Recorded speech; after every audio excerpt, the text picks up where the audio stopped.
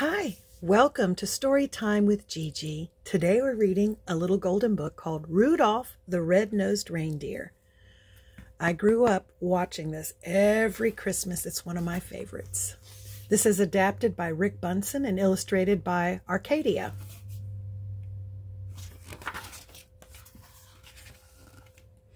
Christmastown, also known as the North Pole, is the wonderful place where Santa Claus lives with Mrs. Claus.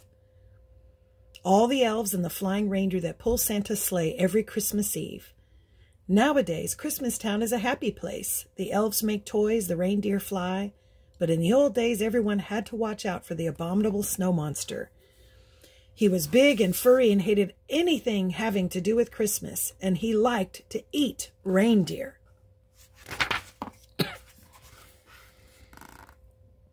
All that started to change when Santa's lead reindeer, Donner, became a papa. "We'll call him Rudolph," said Donner, looking at his new son. Suddenly, Donner and Mrs. Donner saw a bright light. "He's got a shiny nose," said Donner in surprise. "I'd even say it glows." Santa came to see the new arrival, but then he saw Rudolph's nose.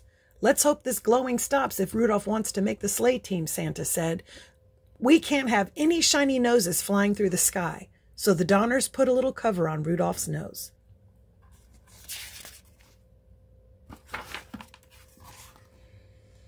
Soon it was time for the new fawns to go to the reindeer games. They would be inspected by Santa, who would choose the best reindeer for his team.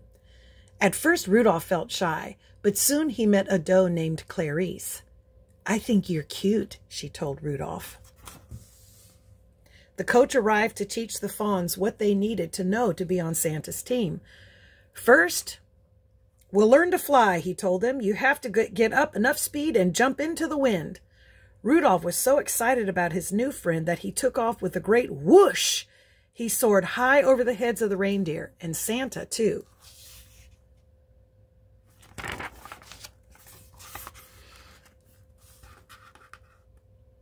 But as all the young reindeer continued to play, the cover popped off Rudolph's nose.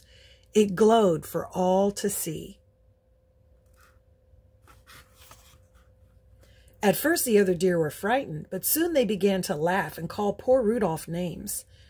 "Rudolph the red-nosed reindeer," they jeered, and the coach said, "Go on home. From now on, you can't join in any reindeer games."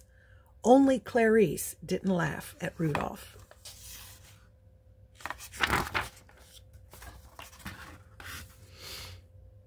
Poor Rudolph wandered off alone. Soon he met an elf who was hiding in the woods. "My name is Hermie," said the elf. "I want to be a dentist, but right now I'm just an elf who doesn't belong." "And I'm a red-nosed reindeer," sighed Rudolph. The pair decided to be friends and to run away together. They hadn't wandered far when they heard the terrible roaring of the abominable snow monster. "It's my nose," said Rudolph. "The monster sees it and is coming after us."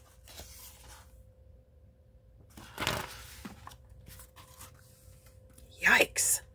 Rudolph and Hermie were saved by Yukon Cornelius, the greatest prospector in the north. "Jump onto my sleigh," he said, "and we'll run like crazy." But no matter how fast they went, the monster stayed close behind. Finally, they were trapped at the water's edge. Cornelius chopped the ice with his axe, and the friends floated safely away.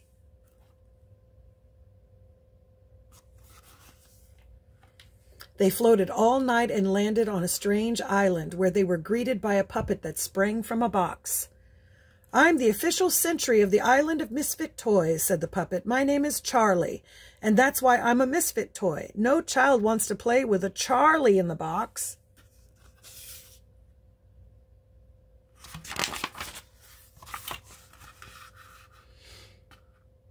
"We want to travel with Santa Claus in his magic sleigh," said a misfit doll. "Otherwise, we'll miss all the fun with the boys and girls when Christmas Day arrives."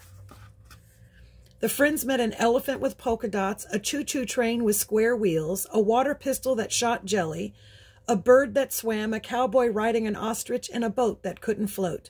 "We're misfits too," said Rudolph. "Maybe we could stay here with you."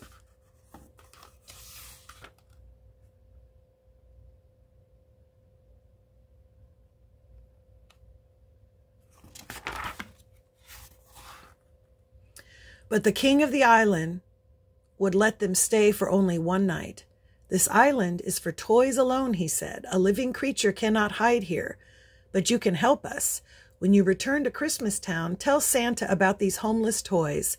I'm sure he can find girls and boys who would be happy with them. A toy is never happy until it's loved by a child."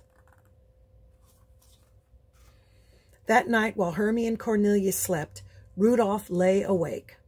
"My nose will only bring my friends more danger," he thought. "I must go off on my own." But as he wandered alone in the snow, Rudolph realized that he couldn't run away from his troubles.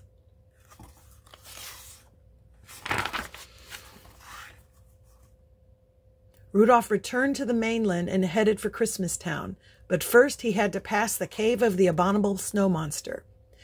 As he did, Rudolph heard voices crying, "Help! Help!" Rudolph rushed inside. There were Rudolph's parents and Clarice. They had been searching for Rudolph and had been caught by the monster who was about to devour Clarice.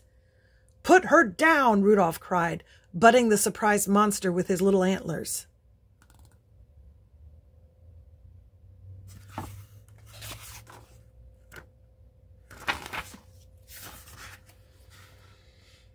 Just then, Hermie and Cornelius pulled up outside the cave. They had followed Rudolph's trail and knew he needed help. "An abominable snow monster will never pass up a pork dinner," said Cornelius. "Hermie, you sit outside the cave and oink like a pig. When the monster comes outside, watch out." So there's Hermie going oink, oink.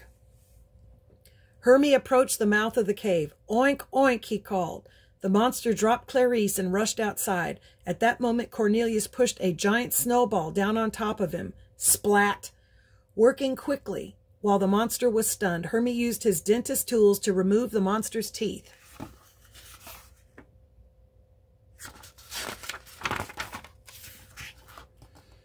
Back in Christmas Town, Rudolph told how he and his friends had defeated the abominable snow monster.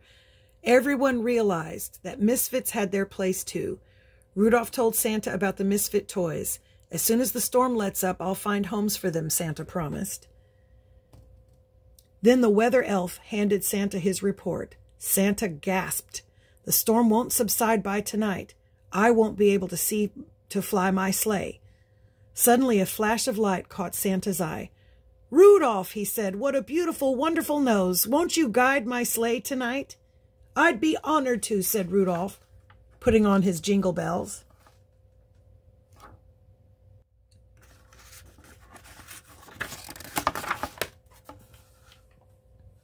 "Okay, Rudolph," said Santa. "First stop is the island of misfit toys. Up, up, and away!" And with Rudolph leading the way, Santa soon found loving homes for all those lonely toys. "Rudolph the Red-Nosed Reindeer," everyone sang. "You'll go down in his story." And he did. And that's our story. I hope you liked it. Make sure that you like and subscribe and share with your friends. Bye until next time.